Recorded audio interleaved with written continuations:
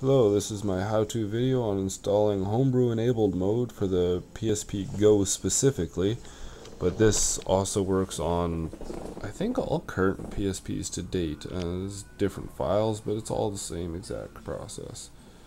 Alright, so step 1. This is the simplest installer you'll ever do. You don't need the patapon exploit anymore. It's built into it. So the simplest possible exploit I've ever done.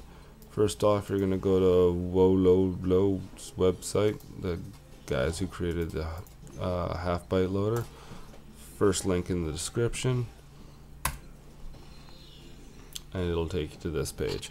I'm going to turn my camera to macro so I can show you what we're doing here. Alrighty. So that's where we are now. And this is what you should see. Bunch of advertisements, homebrew enabler. We're going to scroll down to the bottom, and you can see it's 6.2, 6.3, 6.31, 6.35, 6.36. So I'm doing this for 6.2, so I'm going to go ahead and click on 6.2. That takes me to here. A bunch more advertisements. HEN 6.2. This is Total Noob's HEN-C. I'll be downloading, but I don't want to download that link because that's mega uploader, and that shit's annoying. Alright, so we save file. If you didn't see where I clicked here, right underneath the obligatory ad says downloads, blah blah blah blah blah blah blah, alternate link. I clicked on the alternate link because that's a direct link from their site. And we are going to open the file. At this point, make sure you have your PSP connected and you know how to access it. So you open the file directly, and this is what you get. So I'm going to minimize my browser. So we just have this window. And I'm going to open up my computer on the side here. So here's my PSP,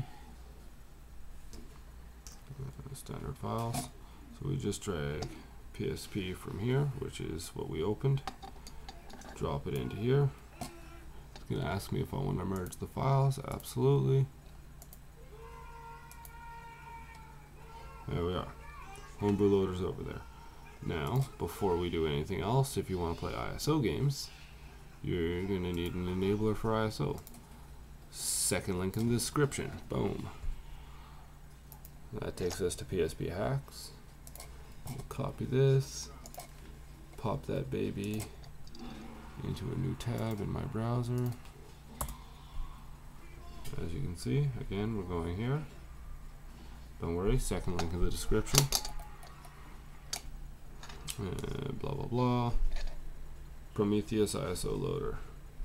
So we go down, click the download, and again, same deal, open, and our window comes up again. So this time, on your PSP, same deal. Your PSP looks like this, as I showed before. You might have more folders, whatever, it's not that big of a deal. Go into PSP, and then you're going to want to go into game, and I already have it right there, but you just drag from there to there. It'll ask you if you want to merge the files. I click yes, and I'm going to tell it to move and replace all of these files. That way you can see there's nothing different here. Now when you're using this, you want to put all your ISOs and CSO files into the ISO folder on the root of your memory stick. With the rest of this homebrew enabler, runs the exact same way. You put your stuff into the games. Alright, so everything's been transferred over to the PSP. So the rest of this video will take place on my PSP, if I can find my controller. Alright, so I'm going to set my camera down so I can unplug my PSP.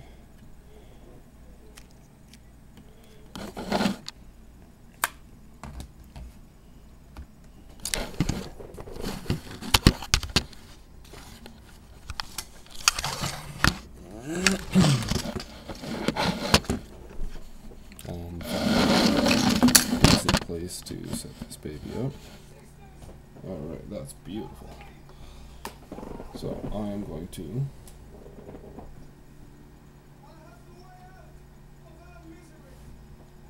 we are going to game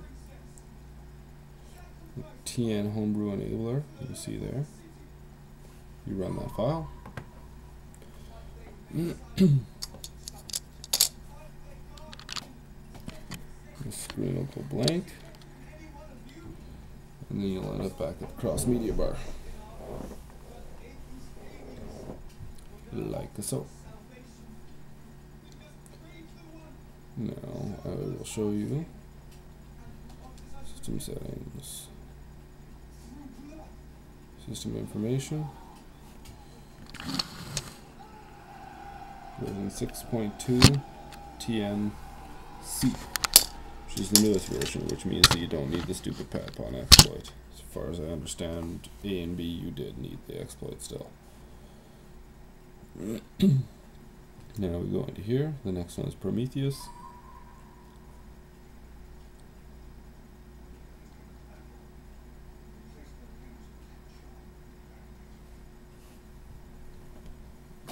A little bit straighter on here. Alright, it says at the top. So you can change your ISO mode, change your directory. I haven't been able to change the directory, but so long as you've got the ISOs on the root, and then you press X to load them. So you select the game. I'm gonna pick Soul Calibur, just because I really like Soul Calibur. Saves that automatically. And booyah, there you go. ISO is running. Actually, this is a CSO. CSO is running on the PSP Go, running homebrew enabled mode. This specific homebrew enabler came out on the 21st of January, I believe, the C revision, and I think that's the first one that allows you to do it without the patapon exploit. So, enjoy. I would like to make note that if you like my videos, and apparently many of you do, I'm not saying I'm shocked, I'm happy. If you like my videos, do me a favor and go to my website. Boom. bonesnumber1.com. This is actually my tutorial on custom firmware for PS3. If you want to check it out, be my guest. I will leave a link, that's link number 3 in the description, to my homepage, and not this one. You can search for it quite simply. In fact, actually, it's still on the homepage. But do me a favor, go to the site, maybe click a link or two. No skin off your back, and it helps me out. Alright? Catch you later, tube.